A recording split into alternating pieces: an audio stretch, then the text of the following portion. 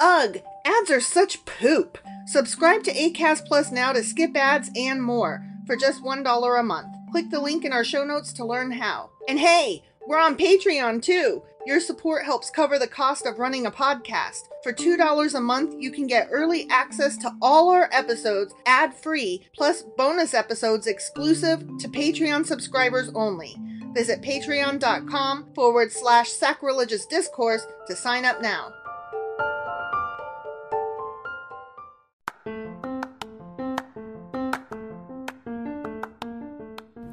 Welcome to Sacrilegious Discourse. I'm husband. And I'm wife. Together, we're reading the Bible for the very first time. We grew up without religion and wanted to know what all the fuss was about. Well, what have we learned so far? That God is a dick, and apparently some people believe in talking donkeys? We're not trying to pass ourselves off as experts. Nope, we're just reading the Bible for the first time and giving our first take reaction. If you'd like to join us in this venture, you might consider starting at episode 1. Otherwise, jump in wherever you like. All right, let's go read the Bible. Yeah, let's get to it. Husband! Wife!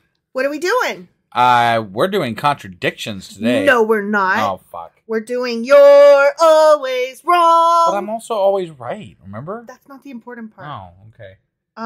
So yeah, we are doing Contradictions and You're Always Wrong. The best game ever. Yeah. Over the book of Nehemiah. Okay. All right.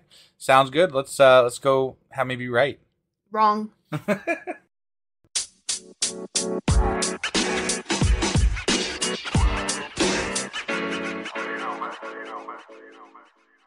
Okay, so keep in mind a couple things. Okay. Okay? Yeah. First of all, Nehemiah only had 13 chapters. Right. Okay? Short book. So it was a very short book. Not as short as Ezra, which only had 10. Right. But still. Well, but here's the thing. I like this series because someone can go back and be like, what's the short version, right? And, like, if you're just trying to catch up on, like, what was the fuck-ups of the Bible, right? You can go back and you can listen to these for each book, and you're like, oh, yeah, that was kind of screwy. Yeah. I like it personally for my own reference. No, yeah, I'm just putting it out there that this was a short book. Yeah. So toward that end, there weren't a whole lot of contradictions. Got it. Okay? Yeah. From the list that I'm using, there were only 22. Okay. Which we're going to skip some of them. 17 of them started off with how many offspring did so-and-so have? And we don't care because we don't even remember who so-and-so was. That's a big no. For all 17 of those. Yeah. I don't know who those people are. Got it. So if my math is correct, that leaves 5. So one question started out with how much gold did so-and-so pay somebody? So now we're down to 4. Yeah. There was one question about where Moses received the 10 Commandments, and it was either Mount Sinai or Mount Horeb, but we already disregarded that one because we decided that those are very likely the same mountain. Okay. I don't know if you recall that, but when you bring it up, I kind of vaguely remember talking about that. Yeah, so scratch that one. Sure. So that brings us down to 3. There was one question about a begat. Oh, God. Who begat so-and-so. So we're down to 2? Mm-hmm. Oh, my God. Have 2. 2 fucking contradictions. But I drew it out because I wanted to make sure that, you were excited about these 2. It was probably because Nehemiah was so full of his fucking self that he didn't have time for contradictions. Probably. I'm just saying. You actually know both of these. But I'm still wrong? Well, you have to pick one of the answers, so okay. Yeah. Of course. So, here's one of the 2 questions. Okay, all right. Did any Moabite enter the congregation of the Lord? Yes. Yes? Who? Well, there was the Moabite that was married to Moses, and also before they came back, they were commingling. So some of those Moabites were probably in there before was it Nehemiah came back and was like stop commingling. Some converted. Right. So those are 2 yeses. Now the one that was pointed out was per Ruth. Because remember, Ruth was a Moabite woman and David is the great grandson of Ruth. Right. Yet he was the king of Israel, which is the highest ranking member of the quote congregation of the Lord. That's why this whole fucking commingling thing, I'm like, you guys Get don't over even your know your racist own self. fucking history. Yeah, exactly. In your own goddamn book. It's so important to you to know who descended from whom, and yet. Right? You missed the whole point of your fucking saying all those names. Right. Yeah. So, but unfortunately, even though those are true, you're always wrong. Oh, fuck. Because per Deuteronomy and Nehemiah, no Moabites allowed. Okay. No. All right. Stop. Yeah. There will be no Moabites None, up in here. Okay. None. Okay. Got it. So just depends I was fucking wrong. You were wrong. Fuck. Okay. Yeah. Here's the other one, and again, you know this one. Yeah. Did Balaam curse the Israelites? I'm gonna go with no. Okay, so no, according to the book of Numbers, Balaam refused to curse the Israelites, right, yeah. which you pointed out. Yeah. Okay. However, I'm still pissed. Hold on, I'm still pissed off. Those fuckers killed him. You remember? Yeah. Remember how they killed him? Yeah. I was like, what the fuck? He didn't curse you. Right. And then you go and kill his ass. That was according to the book of Numbers. Yeah, I know. Okay. Yeah. But you're always wrong. I like that. That was a good sound there. Mm-hmm, You pulled that one out a little bit. I did. I was trying to get a little vibrato going. Right. Yeah. So, incorrect. Okay. The answer is yes. Because according to Deuteronomy, Balaam was hired to curse the Israelites. And then in the book of Nehemiah, Balaam cursed the Israelites, but God turned his curse into a blessing. I don't recall that ever actually happening. Like, he got sent to these other mountains to try it, but it was never said that he actually cursed them. Well, according to Nehemiah, he did. Okay. So whatever. Fuck off. Whatever. So you're always wrong. I'm always wrong.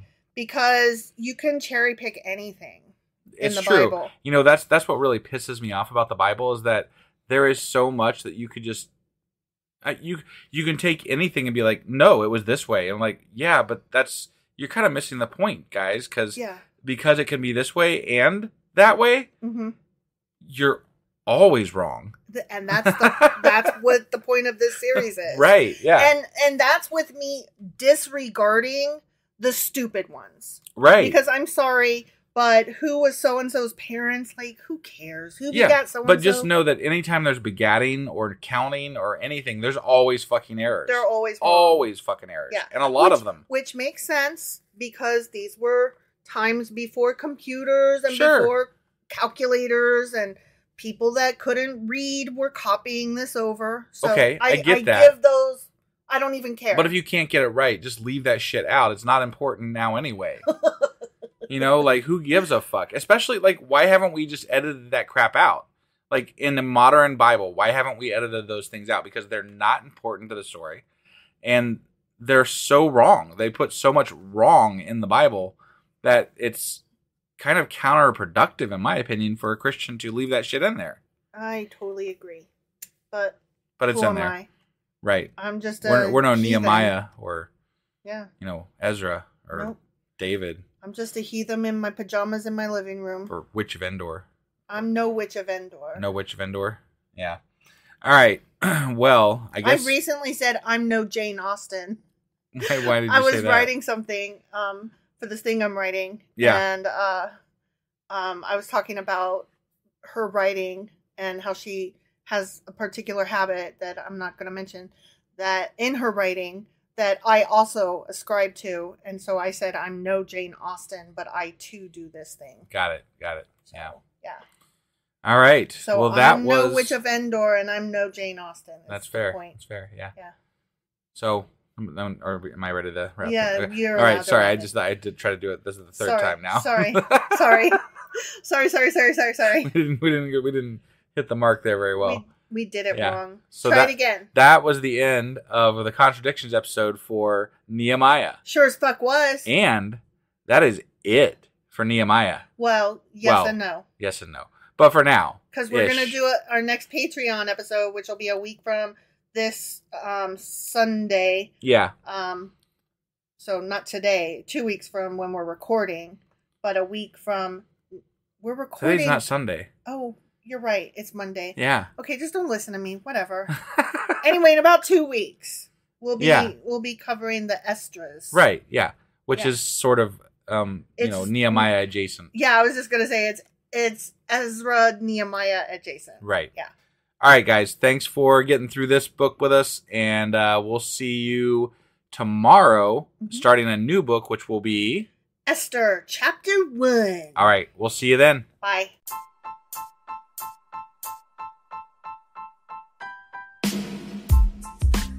Hey, wife. I guess that's the end?